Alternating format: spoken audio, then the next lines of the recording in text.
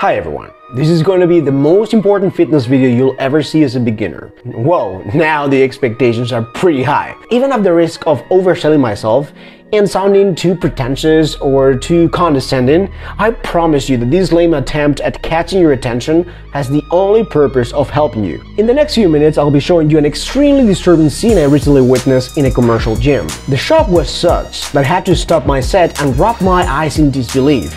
And the worst part about it was that this person was you. Yes, you, my dear viewer. Well, I mean, not literally you, but statistically speaking, this is most likely to be you. In sum, I hope this clip opens up your eyes to a reality you might be unaware of. In this short clip, I'm going to pretend to be the 20-something-year-old girl I saw work out in a commercial gym a few weeks ago. Please pay close attention to what she's about to do. I'll be narrating over the scene to give you some insights into what must have gone through her mind as she was performing these two exercises with weights. Ready? Go! Alright, so I'm gonna do a set of Romanian deadlifts. According to all the girls I look up to on Instagram, this is a great movement to develop my glutes and hamstrings. Which is great because this is the area of my body I really want to improve. Wow, this feels amazing. I'm so looking forward to seeing how my jeans are going to fit me by summer, now that I'm doing all these amazing lower body movements with weights. Great stretch! I love it! Well, it's official then. I'm gonna have to add Romanian deadlifts to my favorite lower body exercises. Hip thrusters, back squats, Bulgarian split squats, lunges, step-ups, and from this day on, RDLs. Now that I'm done working my hammies and glutes, I'm going to superset RDLs with bicep curls. Even though I don't want to have muscular arms like a man, I find toned arms in a woman sexy. Besides, JessieFit98 says it's important to have a balanced all-around body with no flappy areas. And I totally agree. Plus, the majority of my summer clothes are sleeveless. I don't want to feel self-conscious about showing them in public. Okay, back to the set. Nice and controlled. Okay, I feel how these curls are working their magic. I better stop before these get massive. Firm and toned only, that's what we're here for. I could have acted out the same grotesque scene with a guy, which I'll do right now. And you're probably thinking, well, what was the point of all that? Look, I'm gonna be honest with you. I try to make videos to spread a message that would actually help people for real. Even if that means that I have to take you to awkward and uncomfortable places every now and then. Speaking of awkwardness, let's all play a little exercise I call "What is wrong with that?" As promised, now you're seeing the middle version of a similar clip with the same underlying issues than the first one. Once the scene is over, I'd like you to type in the comment section what the problem or problems were in those two clips I just showed you. Pause the video now and type what was wrong with the scenes. Go ahead.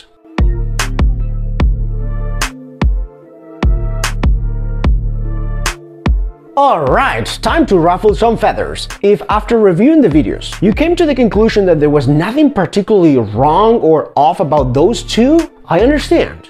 This is the normal at commercial gyms. If you train there, this is what you are likely to see all year round. However, I'm afraid this is what is likely to happen to you.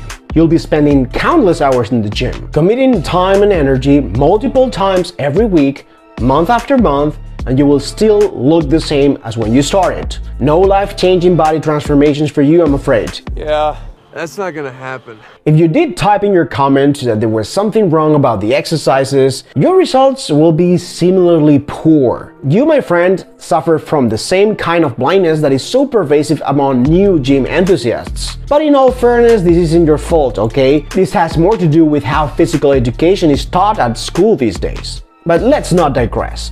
The biggest obstacle beginners face nowadays on social media is that they fail to appreciate the important stuff that actually matters in training. Noobs will most likely see exercises and how amazing the people doing those exercises look without clothes. That's pretty much the gist of Instagram, isn't it? And given that the vast majority of people training in commercial gyms are beginners, what type of content do you think is going to be the most sought after on social media platforms? Exactly. What's the best exercise for this muscle or body part? Which variation is better to target this muscle or body part? Which are the best exercises to get bigger, stronger? You fill the blank. Look, fitness personalities know all this and exploit it to their advantage. And I don't blame him.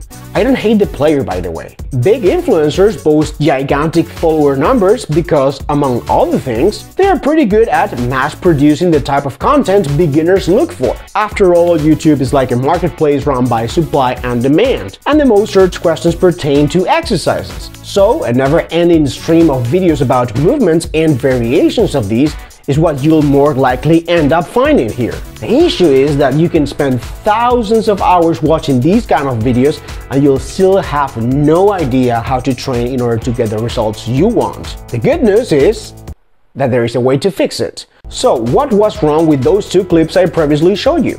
What are the things you need to be able to identify to ensure progress and growth in your training? The two main problems that have to be addressed are underloading a movement and making a half-hearted level of effort. Let's rewind and take a look at the first superset once more. Why in the world would you use the same load to perform Romanian deadlifts as you would bicep curls? That makes no sense at all. The first exercise is a multi-joint movement, a hip hinge to be more precise. For you to do a loaded hip hinge, your body engages very large chunks of muscle mass. The primary movers are the hamstrings, the glutes, and the spinal erectors. However, the upper and middle back also play a key role as they have to bear the load that is connected through the arms. Not to mention the high muscular engagement of the midsection to stabilize the athlete's center of mass. In sum, the entire posterior chain plus other muscle groups are recruited. On the other hand, you have a bicep curl, a single joint movement that primarily works elbow flexion, a function that almost exclusively requires the biceps and the forearms. If you were to analyze and then compare how much muscle mass is used in each movement, the difference is massive. Thus, it is inexplicable to use the same load for a movement that recruits much larger muscle mass. If the person in the first clip really wanted to develop the glutes and hamstrings for a more aesthetic lower body, she would have to, keyword, overload this movement. In most cases, just doing the movement is not the end goal. Doing Romanian deadlift is not automatically going to give you that juicy, rounded butt you want. But if a bigger butt is the real goal, that is hypertrophy of the gluteal muscles, then she must present a sufficiently challenging stress to the muscles involved. But as you can clearly see in this clip, she undoubtedly underloads the hip hinge. Visible signs of effort are nowhere to be found.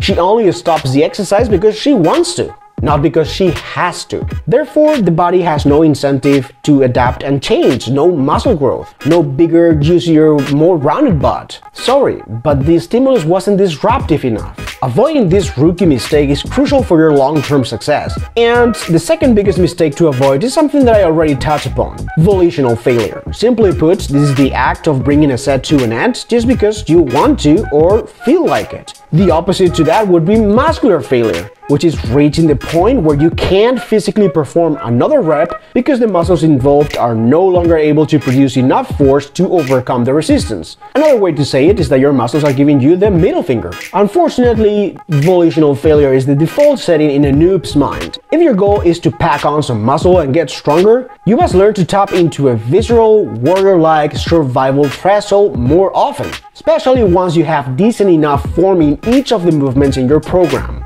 I'm not saying that all the sets have to be taken to muscular failure, but there have to be some clear and visible signs of struggle and discomfort in your sets. Over time, you'll get better at gauging where that line is. The higher the load, the further you could stop before reaching failure and still make great gains. The smaller the resistance and thus the movement, the closer you can push your body to that line or even cross it.